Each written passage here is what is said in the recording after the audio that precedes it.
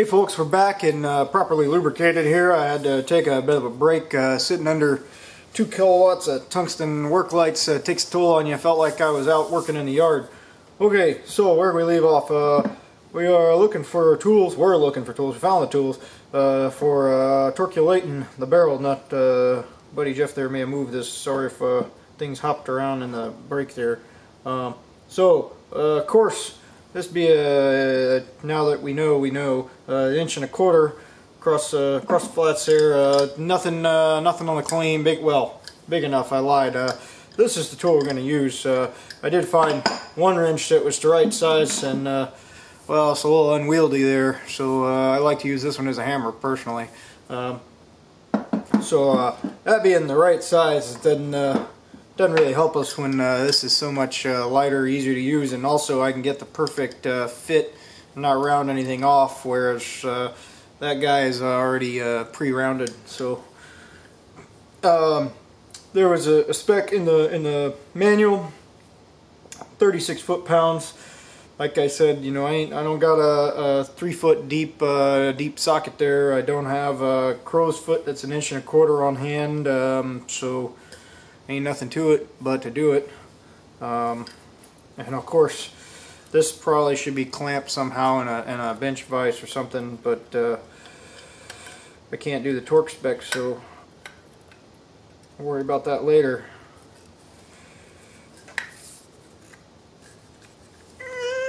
Click.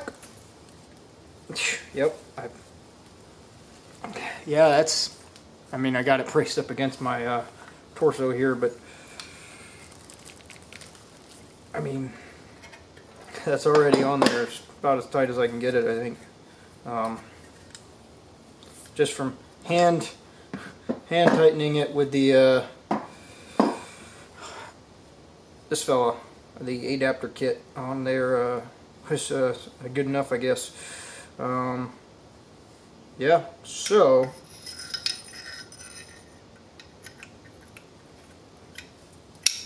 not getting too fancy here. Again, may have to take it apart, lube it, all that jazz in the future. Trying to get this fella started again. It's a little finicky here with the flats on the end. It was actually easier to twist it around the round part. Fast forward to where this is done in about 10 minutes. Ouch, that hurt me on the inside. If I had a bigger wrench, I might even try to tighten across this guy. So we got, of course it's not lined up with the gas tube hole yet, but I put these screws in there and tighten them down for it to work anyway. There we go. There we go. Just getting them started so they don't fall out on me.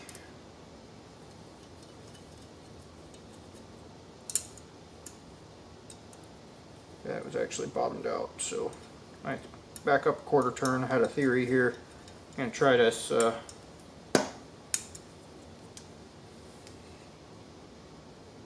It's because I picked up the wrong wrench. Amazing how close it fit, and then it didn't. So these are actually Torx. I got on the table 2 Allen wrenches and a Torx wrench, and they're all whiff from being the same size. Nope, can't tighten it up anymore.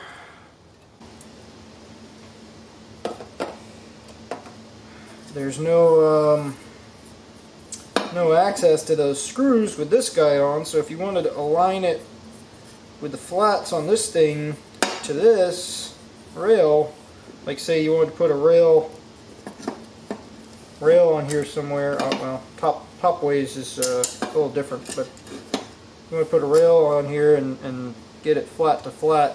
No way to do that because you can't get to the screws after the fact. Just like the slightest bit of movement takes so much force that as soon as you feel it, you've gone too far. Fellas, you know what I'm talking about. Ain't no Goldilocks in this situation. I mean, I can see, again, laser eyeball I can see that it's not square. I'm only 2 degrees off or whatever, but your eye is good enough to pick that up. You might call it good enough, and then when we put it together and we find out that we don't like the way it looks, we're stuck with it because everything is seized up. So tighten up the screws. What'd I say? 2 steps forward, 3 steps back. Now we got to step forward again. Alright, we did this once before unless I cut it out.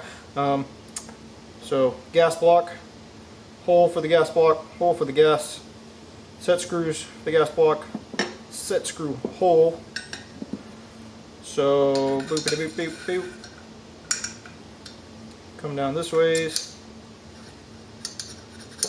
Got lots of freedom to move there. We want to find that hole. So wiggling it around. Tighten the screw a little bit. Wiggle some more. Tighten the screw a little bit. We haven't touched off yet. Oh, something's happening. All right, we're still free to turn. Found it. So you can still wiggle, but that set screw is in the hole there. What I'm going to do is I'm just going to keep wiggling it as I tighten it up so that the set screw gets centered on that little divot. Yeah, this other set screw is not going to go as far. Now I kind of wish they had given me a millimeter shorter screw for the front, but that would complicate their packaging and all that. They'd have to supply 2 different screws, source 2 different screws, so on and so forth. So gas block, gas tube. Gas tube has a little bump in it, so it only goes one way. I watched a video the other day about a guy assembling this thing, and he definitely put the gas tube in the wrong way. So if you put it in the wrong way and then force it, I don't know if you guys can see this. If you put it in the wrong way, it's too tall by a hair. See, it's going over the top. And I watched this video, I swear, this was a professional, some website guy, you know, works at one of these retailers. We won't name him, but yeah, it was a gun retailer. A guy doing videos trying to sell a product, of course, you know, showing, oh, how easy it is. And he freaking put the thing in upside down and bent it. Not like permanently bent it, but sprung it down until it fit. And I'm like, something looks very wrong here. Of course, I knew in an instant. I said, that's not supposed to, well, I never even done this before, and I said, that, you know, that has a kink in it, and obviously it's supposed to go a certain way. And alright, let's get some blood on the water here. I'm afraid if I get this thing started with the one that's too small, it's going to slip inside the roll pin. So what we want here, just to support this a little bit more,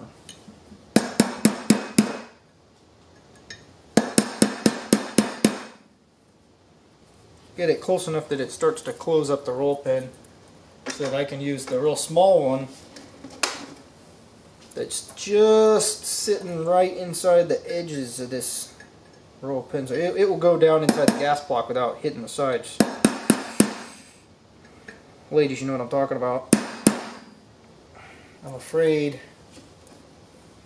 my undersized, this guy's even bent a little bit from the force of doing it. I'm afraid I'll break this guy. But I'm also afraid of that guy spreading the roll pin out. If I don't want to cause any lasting damage, I should be using a brass thing, but of course, for the purposes of not breaking it, brass is softer than everything else going on over here. Which is why under a certain size they're not giving me a brass one, because I can see little brass dust from where this is cutting into it. Yep, there she blows. That is a dead one. Clever fellows at the punch manufacturer gave me 2 of the same one.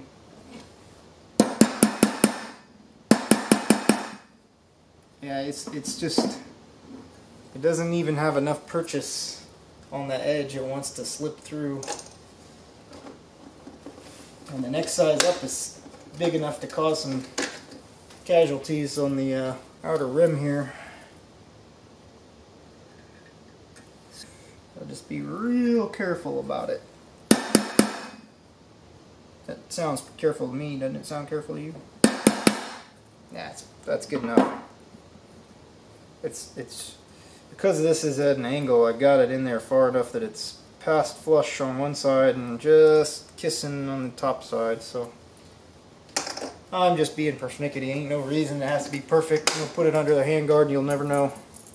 So now we got our gas tube. You can see the angle of the dangle. The bend here is going up. It's going through here. Of course, given how long this fella is, well, it's shorter than our muzzle device. I guess it could go on now. Is there any reason I wouldn't want to do that? Nah, I'll end up taking this off anyway, right? Only about 100 times. So what I was afraid of here is, given that I had to get a thing to ram it off,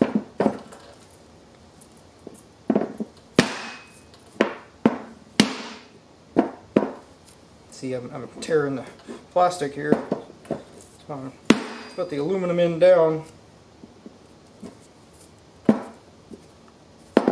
Got a better side over here, flatter side. Alright, looks like we're flush ways. Of course, mechanicing always involves a certain amount of violence. Boss man's got to get what's coming to him. Yep, so now we just got the 11-teen screws that got to go back in. Torque the carbon fiber until smoke comes out. If you hadn't got sharp particles in your eyes, you didn't tighten enough yet. Ooh, yeah, crunchy sound lets you know it's working. One thing I don't know if the camera's picking up on, I don't particularly care for, is, and I know of course this is going to be the case any time you're working with composites and you're cutting through things, there's a sharp burr on the inside of these holes, and I mean, I'm sure there's a way to deburr that, but it would have cost twice as much by the time they finished doing the CNC deburring operation. So there we go. We got the handguard, gas block, gas tube. I think up next is it's going to be our muzzle device. And we got a picatinny rails, and I'm saving the best for last, of course. Alright, taking a break.